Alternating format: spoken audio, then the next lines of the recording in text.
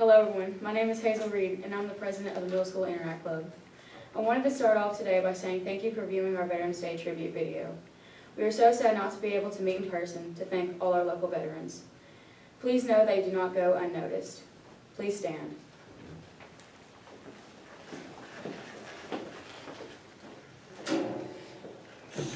Oh, say, can you see by the dawn's early light what so proudly we hailed at the twilight's last gleaming, whose broad stripes and bright stars through the perilous fight, o'er the ramparts we watched, were so gallantly streaming, and the rockets' red glare, the bombs bursting in air, gave proof through the night that our flag was still there. Oh, say does that star-spangled banner yet wave o'er the land of the free and the home of the brave?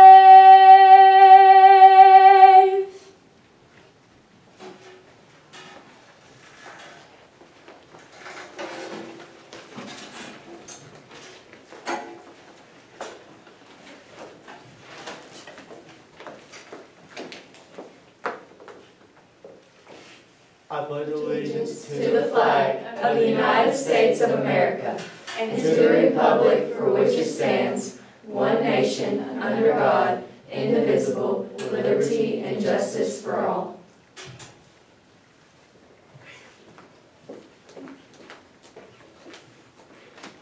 Bow your heads as I lead us in prayer. Father, we thank you for another glorious day in our world. We thank you for blessing us with this amazing country. Thank you for blessing us with those that have sacrificed so much to give us freedom and peace. Father, we ask that you give those that have served our country encouragement, strength, and guidance through any kind of trouble they go through. Father, in your gracious name I pray. Amen.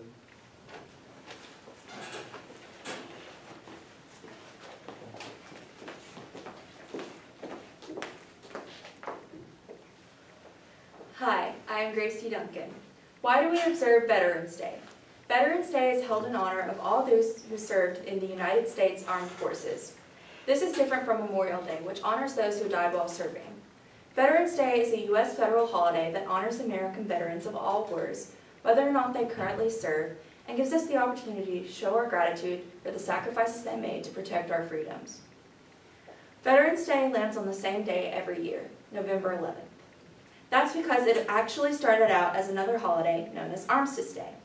Armistice Day commemorated the day in 1918 when Germany and the Allied nations signed a temporary truce that became the symbolic yet unofficial end of World War I. The truce was signed on the 11th hour of the 11th day of the 11th month. For this reason, Armistice Day was observed by many countries on or close to November 11th. In fact, this day was so important that the U.S. government declared it a legal federal holiday in 1938, dedicated to the cause of world peace, and to be hereafter celebrated and known as Armistice Day.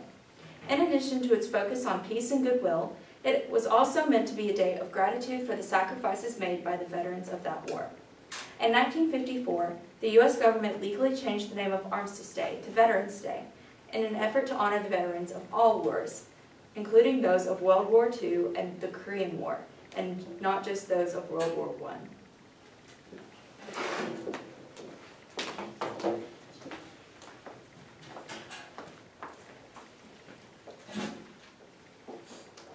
A veteran, whether active duty, discharged, retired, or reserve, is someone who, at one point in life, wrote a blank check made payable to the United States of America for an amount of up to and including his life. That is honor. And there are many people in this country today who just don't understand that fact. Up!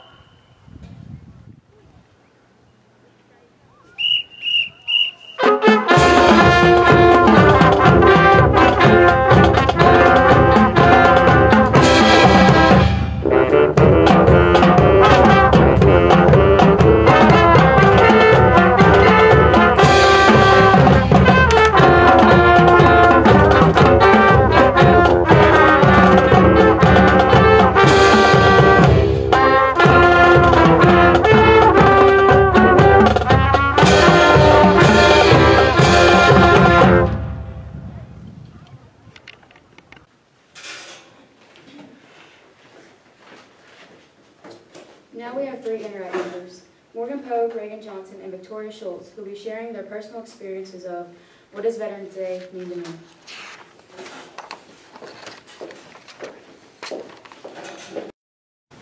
To me, Veterans Day is a day where we reflect and honor those who have sacrificed so much for our country. This day is especially important to me because 2 of my great-grandfathers have served in the military. One of my great-grandfathers served in the Army and the other in the Air Force and National Guard. My great-grandfather who served in the Army was deployed to fight during World War II. My great-grandfather that served in the Air Force and National Guard was stationed in different states around the United States. I have also had the opportunity to visit our nation's capital, Washington, D.C. twice. While I was there, I was able to visit memorials to honor those who have served in the armed forces. These visits were very humbling, and each time it reminded me of how very lucky I am to live in a country where so many men and women are willing to serve and protect the freedoms that Americans often take for granted. As President Ronald Reagan once said, freedom is never more than one generation away from extinction. We didn't pass it to our children in the bloodstream. It must be fought for, protected, and handed on for them to do the same. In conclusion, I would like to thank all those who have served and protected the freedoms for my generation and those to come.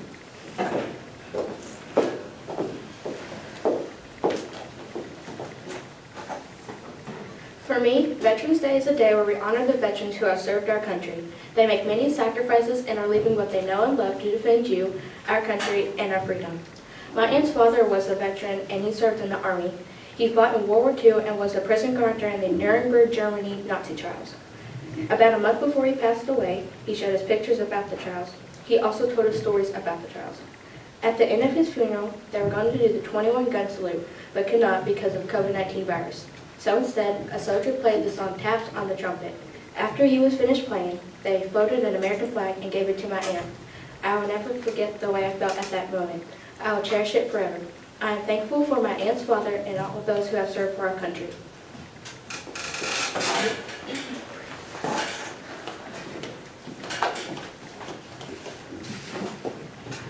Veterans Day is a time to honor those who have served for defending our country. I am proud of the many veterans in my family, including my dad, grandfather, great-grandfather, and uncles. In our home, we never hide our patriotism, and we are proud Americans. We are appreciative of the men and women that selflessly fought for and defended our freedoms. We hope to honor them not only on Veterans Day, but always. We appreciate their sacrifices as they are willing to give their all to protect our great nation. Many were separated from their friends, family, and loved ones by thousands of miles, all while missing important events and milestones at home. I cannot recall very much about my dad's time in the military, as I was too young to remember the details of events such as deployments to Iraq or the lengthy periods of times we may not have heard from him. However, no matter how old I've become or how far away I am from my dad, I will always remember the glistening in his eyes as he stands so straight and tall for the national anthem, his laughter until tears sharing stories about his Army brothers, and the way he shows respect and gratitude for those serving before, after, and beside him. Thank you to all veterans, past and present, for your many sacrifices while protecting our country and defending our freedom. And thank you, Dad, not only fighting for our country, but also for showing me how to love, honor, and respect those who have served.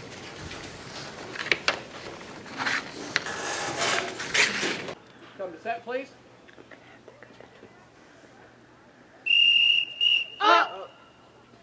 Roll on.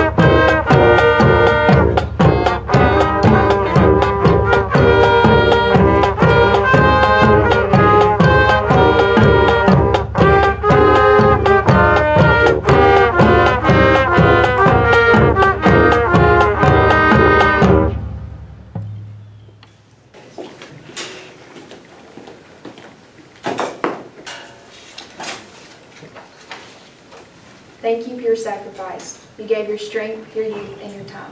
You did a job not many will. You deserved our respect, and you still do. Though you didn't give your life, you were a willing soul. Only your brothers and sisters in combat, your suffering, truly know. We love that you are here with us and honor who you are. A grateful nation appreciates every single scar that rode upon a slate of you. Though you are very brave, you came back to us a hero. You are not quite the same. For you have learned to bear the weight of defending freedom's call, but you did come back, and that is what we give thanks for most of all. May God bless all of America's veterans.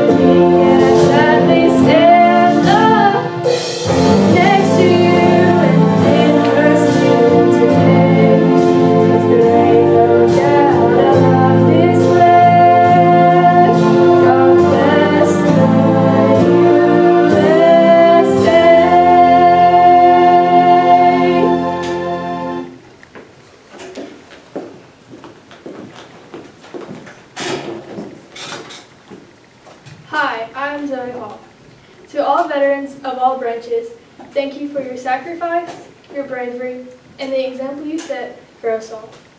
In short, thank you for your service.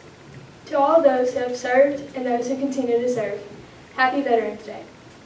Happy Veterans Day to our soldiers, both past and present.